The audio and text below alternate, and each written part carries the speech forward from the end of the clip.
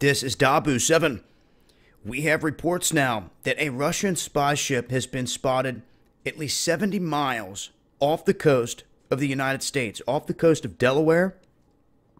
They are not being specific as to where this is going, and they're trying to downplay it some, saying, well, we're not too worried about it. You know, they're in the open, we see them, but the question is being asked, what do you think they're up to? Very vague answers or replies being put out there in response.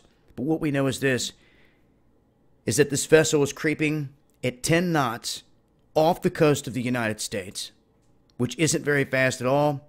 They're within 70 miles. Now, let me remind folks that U.S. troops are now marching within 40 miles of the Russian border. They're with Lithuania, Poland, and those countries. So,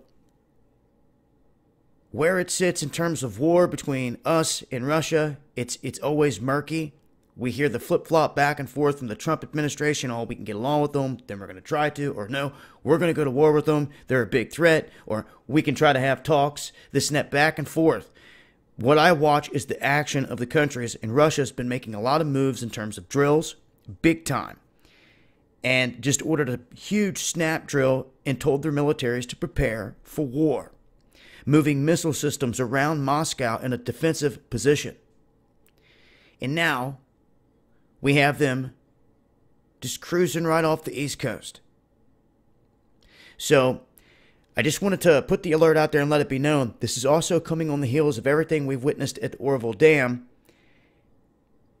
There has been a strange Russian connection or liking to this event.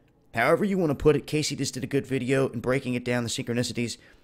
But when we were looking at the comment sections of many of these videos, we noticed that there was Russian comments all over the place. Unlike we've seen before, ever like this. Then they stole Eric and B's stream and looped it and had 50,000 people watching it. We found out that it was a Russian channel. We go to the chat, all Russian. What has caught their attention about this event at the Orville Dam, where there's so many of them talking about it and in the chat and stealing people's stuff, and it's weird. And you have people saying, is Russia doing something here? Were they a part of it? Well, we have no solid proof and evidence. You know, no one on footage creeping up there, blowing a hole in the spillway or anything like that. But it's something to make note of. It's important to keep all the cards on the table, use discernment, and we'll just have to keep an eye on things. But that's some of the latest here. Wanted to get it out there and let it be known. We have this Russian spy ship off the coast of the United States, within 70 miles of Delaware, creeping at 10 knots, and they say they don't know exactly where it's heading. They would not say if it was going north, south.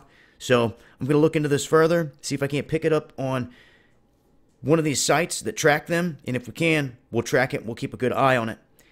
Make sure to follow me on my other YouTube channel, Dabu777, for exclusive videos. And also make sure you follow me on Twitter as well. Twitter handle @Dabu7. Links below. Peace.